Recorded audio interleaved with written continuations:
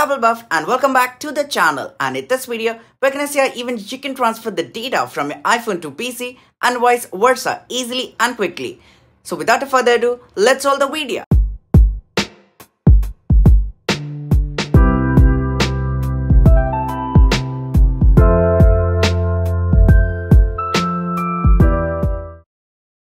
In case you're planning to upgrade from your current iPhone to the brand new iPhone 14 and you're worried about the absolute tiring process of transferring the data from your iPhone to Windows PC, then you should definitely make use of a software called DMOB iPhone Manager. That basically is the ultimate go-to software that makes transferring various sorts of files from iPhone to PC and vice versa easy and even helps you manage those files better. The software is available for both Windows and Mac, and the link to the software is in the description down below, so don't forget to check that out. Once install and run the software, that's how the homepage will look like, with all the supported media types and tools shining bright.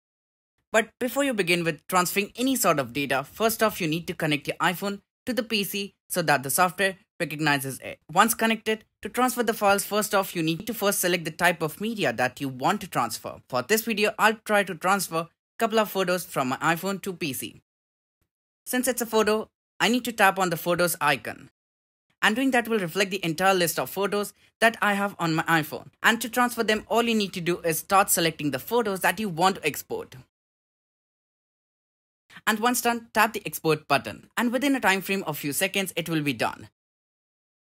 Similarly, to transfer videos, you need to click on the video and movie icon. And doing that will reflect the entire list of videos that you have on your iPhone. To transfer them, all you need to do is start selecting the videos that you want to export. And once done, tap the export button. And just like before, within a time frame of few seconds, it will be done. And as a result, the shared video will show up within the folder on your PC.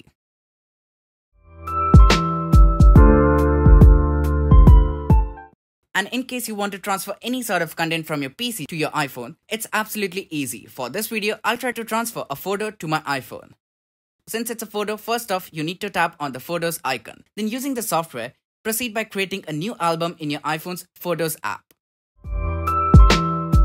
Next up, tap the Add to option. Doing that will allow you to go through and select the photo or photos that you want to transfer. Once done, don't forget to click the sync button, and as an outcome, the created album will show in your iPhone's Photos app.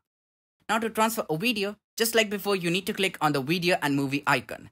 And doing that will reflect the entire list of videos that you have on your iPhone. But to transfer a video from your PC to iPhone, tap the Home Video option, and then tap the Add Video button. And now all you need to do is select the video that you want to send.